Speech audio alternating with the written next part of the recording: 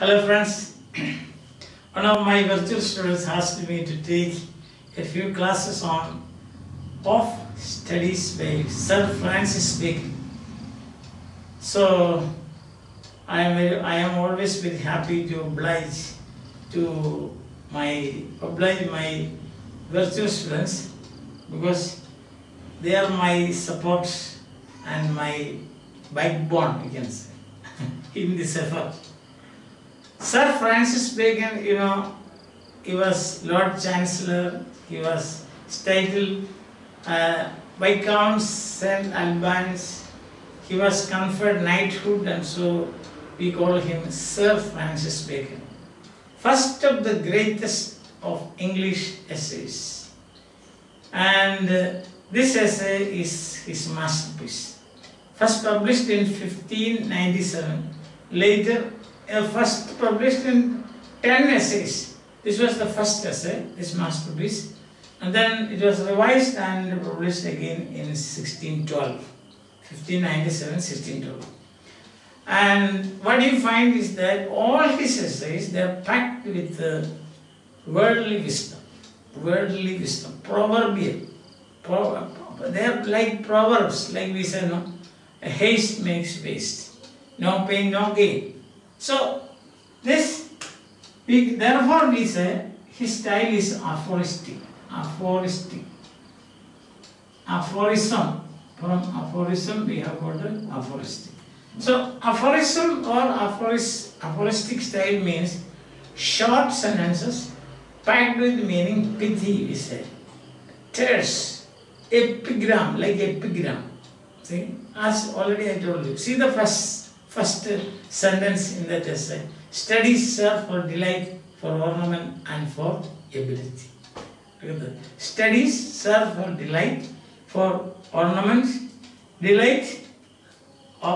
Studies serve for delight, for ornament, and ability. Now you can, this is just like a proverb. You can go on expanding it. So that's why it's called aphorism. So his style is aphoristic. That's a very important point to know. This is his masterpiece. Of studies is his masterpiece. Now, you find many, this essay, one more aphorism I will give you. See, reading maketh the full man, conference a ready man, and writing an excitement. Or I have got the Latin saying, abeunt studia in mores. Abeunt means pass into studia, studies into mores. Mores means character. You say abeunt, etc. because Latin is a phonetic language. Phonetic language means you read and write and read in the same way.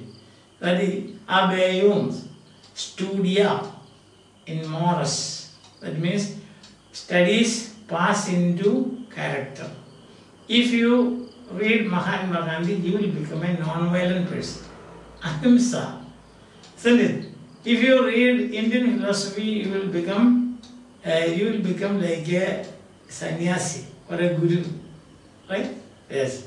Or if you read belligerent people, fighting people, like Napoleon, Mussolini, and so on, then you will also become like that after some time. So that is what is meant by. Then that is an aphorism. That's what that's an aphorism, aphoristic style. And now about this, I have already told you. First of the 10 published in 1597, point 1, point 2, that's his masterpiece. Point 3, Francis Bacon was the greatest of English essays. The first English essayist, we can say. The first English essayist. Who is the originator of essay form? The Frenchman Montaigne is the originator of essay. But he was not as terse as this. His style was comparatively prolix. Prolix means elaborate. Prolix. Opposite of aphoristic is prolix. Means elaborate style. Explaining and things like that. Giving examples and so on. So here it is very compact, as I told you. Compact, just like that. Now in this essay, there are 19 sentences and there are 10 points. You can see now, 19 sentences. Within that, he has packed 10 very important points and all about studies. Studies means reading. Studies also means reading, means conferencing, means meeting people and talking and writing. So all about studies he has given in just 19 sentences. Now today we will go through this plan of this essay, and then afterwards we will take you one by one, sentence by sentence, because there are 19 sentences. Every sentence is to be explained. That we will do later. For the time being, we will have a survey of it. Right. So point one is benefit and advantages of study. Benefits and advantages of study. Advantages of study. And second is, see, although this is very useful, sometimes what happens is we misuse many useful things. See, eating apple is good. Suppose you eat 100 apples a day, what will happen? Like that. Wrong use of study. That is the second point. Wrong use of study. Studies reading. Wrong use of studies. Next is that some people, they are bookish. When there are some people, one day I went to a doctor, then I tell you, and when what is your complaint? I told my complaint. Then immediately he is opening a book and turning the pages to find out the name of my complaint and the treatment protocol. See, that means he is so bookish. Understand that? He says that should not be done. So what is required is you have to complement what you read, theory, with your experience. That's the thing. Complement your theory with your experience. So the importance of experience in life. So that is the importance of experience in life. So reading is very important, studying is important, theory is very important, principles are important, but you should complement it with your experience. For example, teachers, B.Ed, M.Ed and so on, they pass. Go to a class. The class situation and the book situation, both are different. Understand? So what is written in the book? Educational psychology. Okay, according to educational psychology, I should look at everybody's face like this, and that is not what is meant. So you should use your common sense, your experience. Understand? And the fourth point is attitude of different people towards study. Attitude of different people. Now, some people, the cunning, crafty men condemn studies. Crafty men. Now, they read, we will explain it further, but I am just connecting these points. Suppose you read like this. Life is a tale told by an idiot full of sound and very significant. Crafty man. Who said all this nonsense? Who said? I am enjoying my life. It is not real at all. Tale told by an idiot. So this is just for the sake of, he may be having a truckload of problems with him, but he will say like that. Crafty man. Very shrewd people, they refuse to agree. They refuse to accept even the fact which are like a daylight. Just for the sake of opposing, for the sake of criticizing, they do that. So because there are people who have got the irritation in their brain. They are intellectual irritants, so they will be doing like this. So attitude of different people. Then is that you see, attitude, then is the good points of reading, and not to confute and etc. So what should be your attitude? Attitude of different people. How should you be? How should you look at reading? That is different use of the good points, we can say, not to confute and so on. That is, we will see that later. And the sixth is use your discretion, he says. Use your discretion. Use your discretion. Understand? Or your common sense. What to read, how to read, and all this. So, and the seventh is reading makes the full man, conference a ready man, and writing an exact man. So that is the full course you can see. Full course. So different aspects of reading, how they help you. So reading makes a full man, then conference a ready man, writing an exact man. Very famous sentence, writing full, ready and exact. And if you read, study, then proper use of study, you will become full, you will become ready and you will become exact. These things further we will explain, okay? Then listen, impact of different subjects on you. That is the next one. 8. Histories make etc. Impact of different subjects, different topics. Impact. Histories. What do histories do? As we know, history repeats itself. So you can see the mistakes committed by those people and so on, and then you can change according to that how you impact this. So understand. Then you have got a 9 is a Latin statement. Just now we said obey. So the total how each person is affected by studies. That is obeyum studia in mores. That is obeyum studia etc. Studies pass into character or nature. Nature or character. That's the next one. Very more. See, 3 words. Obeyum the studia in mores. And the 10th is the curative or therapeutic use of study. Just as ailments of the body can be cured by exercise. Suppose you have got an umbrella stomach, then what you do? What you do is you Merudandasana. There is an asana called Merudandasana. Or every day you go for a walk for 6 miles, 10 miles, 10 kilometers, 15 kilometers, like that. Your tummy will be reduced. So like that. You have got studies. Any problem? Yeah. Here, for example, you cannot concentrate on anything. That's a problem. Play chess, and definitely you will start concentrating. Or if you cannot concentrate, your attention is always wandering, then you have got a physical exercise to do. Close your eyes and breathe, deep breathe. So 15-20 minutes, sure answer. Or suppose you have got a problem like this, I will again come back to these things. Say your brain is becoming what is called sleepy. After some 15 minutes, some days people will go sleep. Let's do like this. It's a simple exercise.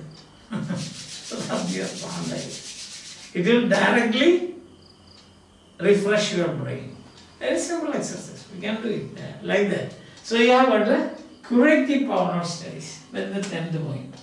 Curative. Correction. Rectifying. Therapy. So that is. So see this, everything is here. Right? All studies, what will happen? Benefits of, advantages, wrong use of studies, importance of experience, not only book but experience, attitude of different people towards study.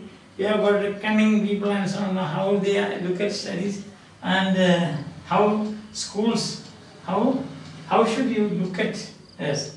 Then studies, use your discretion, full, ready, exact, reading makes full, conference ready, writing exact, impact of different topics on you, topics or subject, obeyance to the total effect of that is curative or therapeutic use. So there are 10 points and 19 sentences. Today, if you permit, we will do only the first part of it. First point, and then the first point is benefit and advantages of studies. The first sentence one opens, the essay opens like this: studies serve for delight, for ornament, and for ability. Let us write down the board so it becomes easy for you also. Studies serve for delight, delight for ornament and for an ability. So this is the first sentence. Every day I think I need not write sentences like this on the board. If you have got the textbook, I think next week I will be doing this till we finish. So next time when you listen to my lecture, if you are lecturing, please take the text also with you so that it becomes easy for you. So the first sentence, you will do just only the first sentence. Studies serve for delight, for serve. Serve here means help. Why do you call a servant servant? Because he helps you. Now these days you cannot call servant servant, you have to say assistant. Somebody working at home in the kitchen, you will say kitchen manager, not kitchen servant or maid servant. If you call like that, then she will file a suit against you. So she is kitchen manager. So like this, the studies serve. Serve means help. It helps you to become happy, delight. Studies serve. So suppose you read a good novel. See, if you are interested in detective novels, and when you read that, it gives you pleasure. Studies serve for delight, isn't it?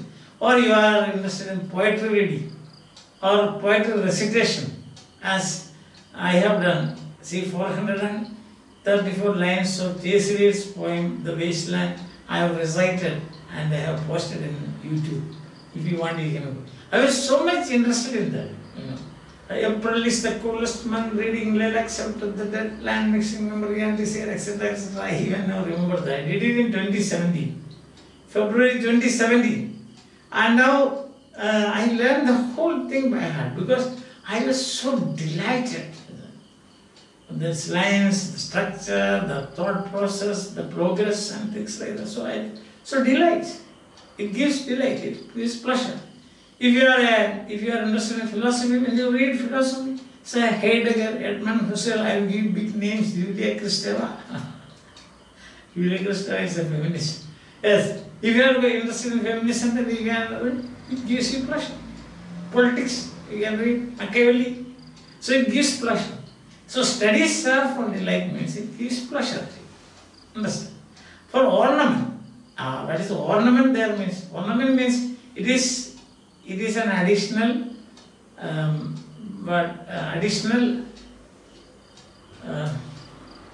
it gives you additional ability, you can say. Or it makes you shining, you said. You can shine in groups. Suppose you are giving a speech, then you say, oh, human beings make plenty of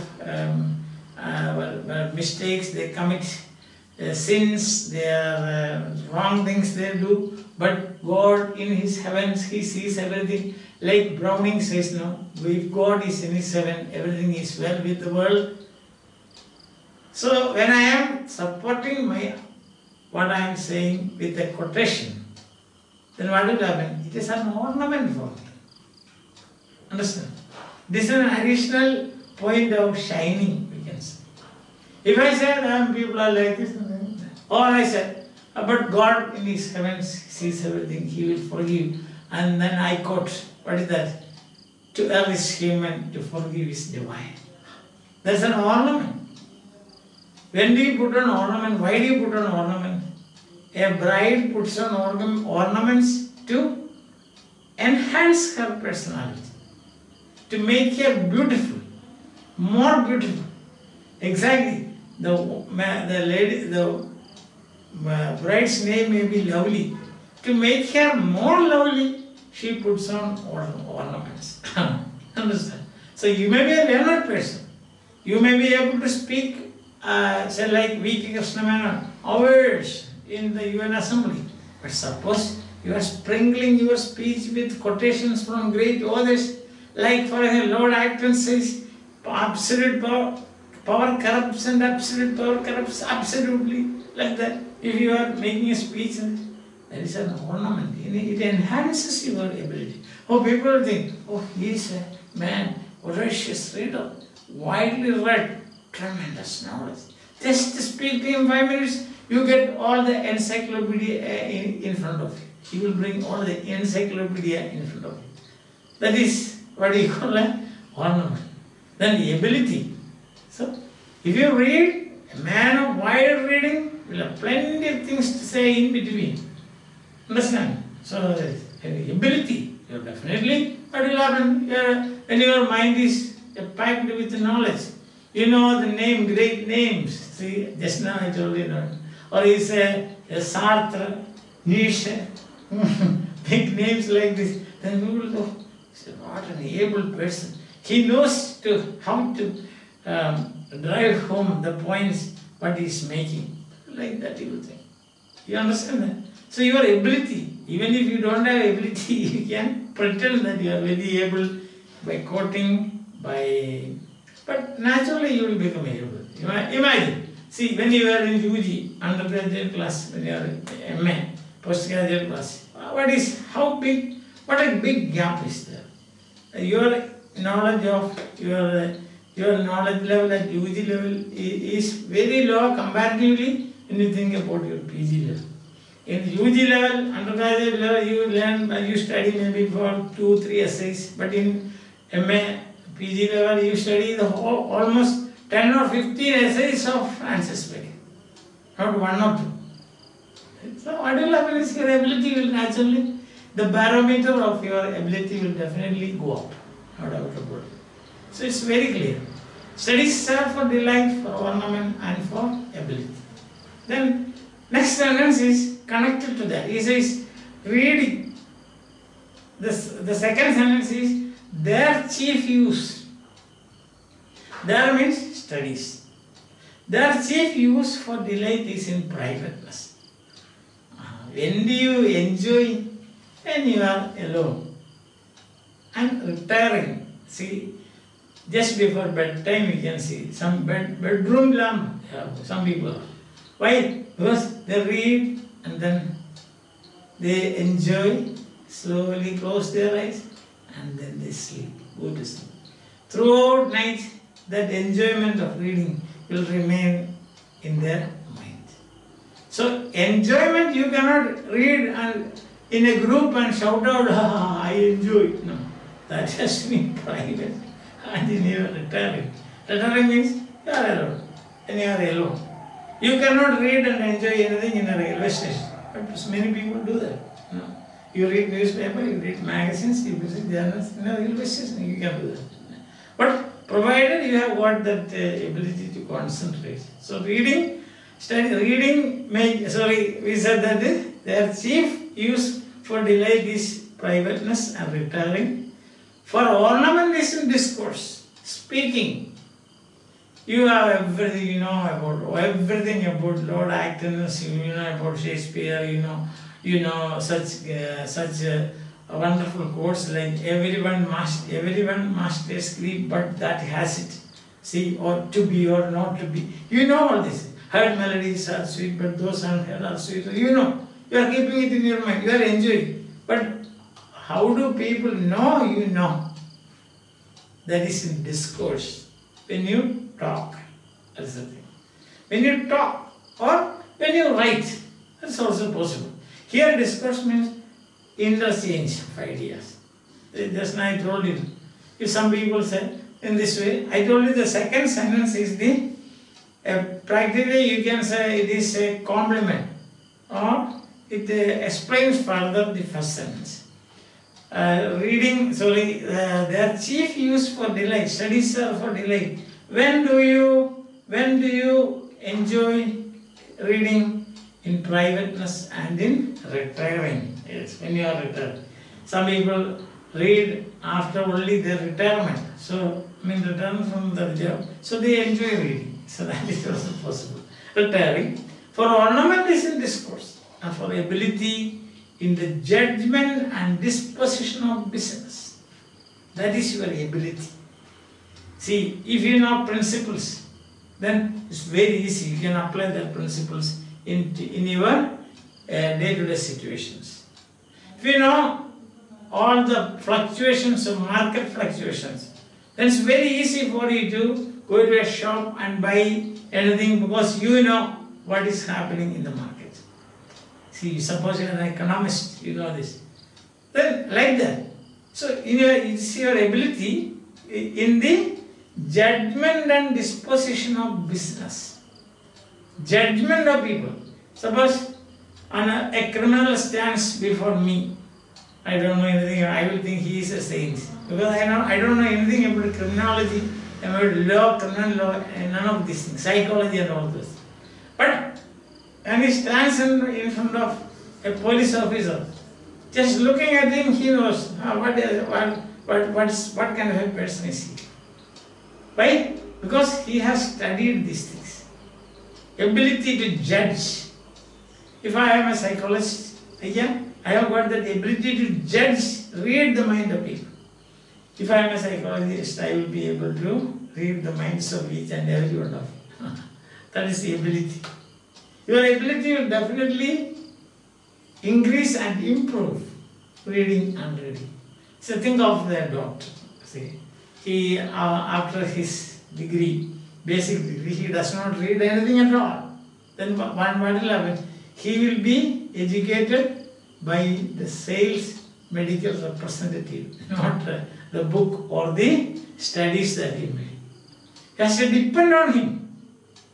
On the other hand, if you are up to date, you are reading every day, then what will have your ability? You find a strange case immediately. You remember another case of Nipah virus. See that? That is a doctor. That he diagnosed it.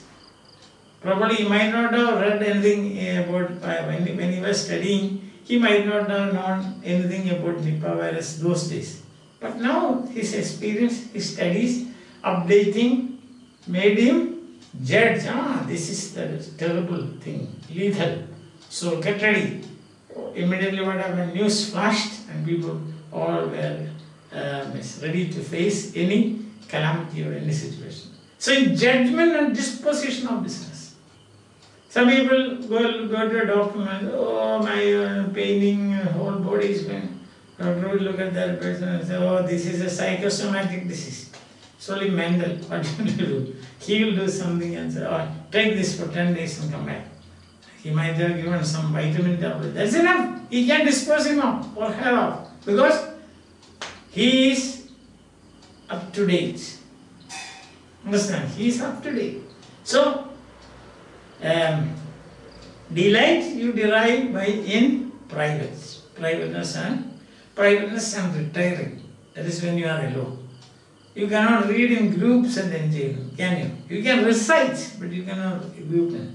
And then next one is your discourse, ornament, discourse, ability, judging, and also disposition of cases one after another. Many problems will come. If you are a very able principal, see, you know the psychology of students, children, then they come with problem. You say, all right, I will see, I will manage, don't worry. It is I will do. See that? Otherwise, you will be baffled. Isn't it? It will be a terrible situation for you. And so, ability in the judgment, disposition of business. See, we have heard many stories about doctors improvise cases which they have never might have seen or attended. But because of their background knowledge and the studies that they have made, they can easily judge what is this and then dispose the business, do business, or they can manage things. Understand? That's all. So, delight is in privateness and retiring. Ornament is when you speak. The ability is your judgment, your mental ability. That's it. And then he continues this point 4. He says, expert men can execute and perhaps judge of particulars. See, there are some people, traditional medicine you have heard, traditional medicinal practitioners. They know, they are expert people, they have got experience. They may be able to say treat one or two patients, or traditional type of say fever, for example, you can teach. But to distinguish between a common fever and meningitis, for that you require deep study. The traditional doctor will not do that. He may be able to give you medicine for fever, but to distinguish between this, whether it is meningitis or chikungunya or Nipah virus, etc., you require studies. That's the thing. Expert men can, some people will say, I have been with that doctor for 15 years, now I know I can manage. That is experience. We don't say that it is an underestimate that. No, not at all. But when a problem comes, they will not be able to. They will stand bewildered what to do. But a man who has got theoretical knowledge, he will be able to, and practical knowledge together, he will be able to, he will disposition of business, particular one by one. But the general counsels and the plots, means the plans and marshalling of affairs, come best from those that are learned. See, a typist, for example. I was a typist for many years in a firm. If I tell you the name of the firm, you will know it, so I don't want to say that. Okay. So what happens is, I am getting drafts after drafts to type. I can type, but I cannot make a draft. Means a letter. Why? Because I don't have knowledge about how the factory works or the company works. I know only this. Something is given, I do it. But on the other hand, expert men, marshalling of affairs, dealing with the various aspects of a problem, that is marshalling of affairs, can best be done only by people who are learned. Compare a traditional medical practitioner practicing traditional medicine and a person who is a super specialist. Yes. Somebody who is doing super specialty. See that? Then the learned person, of course, stands definitely in an advantageous position, but not the other way. Other man is a traditional medicine he is practicing. Okay? But what happens is that sometimes we say compounder later becomes doctor. That is expertise. Expert. He is not a learned person. There are people I know teaching grammar. Don't misunderstand me. There is one person I know, personally I know, he has never gone to school, but he manages to teach English grammar. How? Experts. He must have talked to many people, read many books and things like that privately. But what about that man? Can you compare a person, a postgraduate student or a teacher who is teaching continuously English grammar? You cannot compare. The other man will be able to do certain things, but not theoretically. Marshalling of affairs come best from those that are learned. So, for example, another example I will tell you. You know how to play football. Okay. You are playing, you are kicking and everything. But what about a coach? He gives theory. See, he is a learned man. That if you know how to kick, how to catch the ball, what are the fouls and so on, you know from your experience. But the other man is not like that. He is a learned man and he can handle things without any difficulty. So these three sentences about advantages or benefits of reading. So the two sentences that follow after the first one, studies are for delight, for ornament and for ability. And the next sentence is their chief use for delight is in privateness and retiring, and ornament is in discourse. And then ability is judgment and disposition of business, isn't it? And the third sentence says, there's a judgment and disposition. For expert man can execute and judge of particulars, one or two aspects. But what about one by one? But general counsels and plots. What is to be done?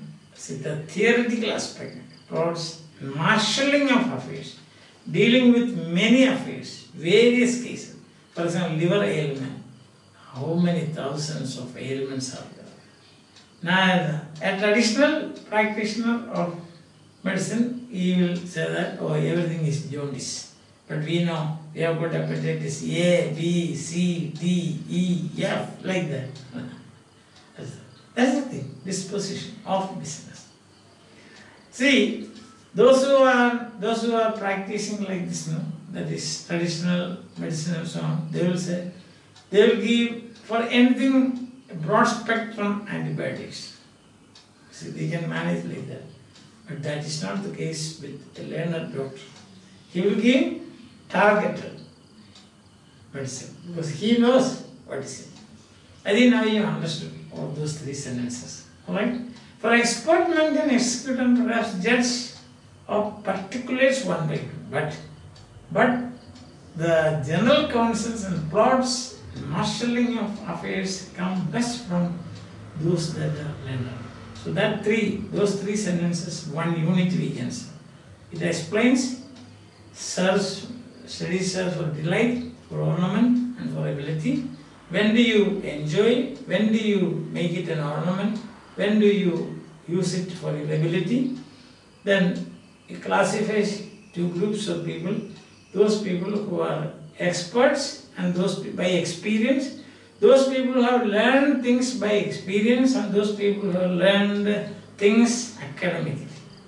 Or theories. I already told you about this. I can type any number of notices, but I cannot draft a notice. Why? I can only say maybe same thing. I can go through a file and see previous file and see the same matter or same situation. I will be able to copy that. But a new situation, I will not be able to do that. I am speaking because I was once upon a time a typist. Okay, see, hope that you understood these three lines. Also introduction. Think of aphorism, that's very important. Whenever I think of Francis Bacon, first sentence you have to write is his essays are aphoristic by C.U.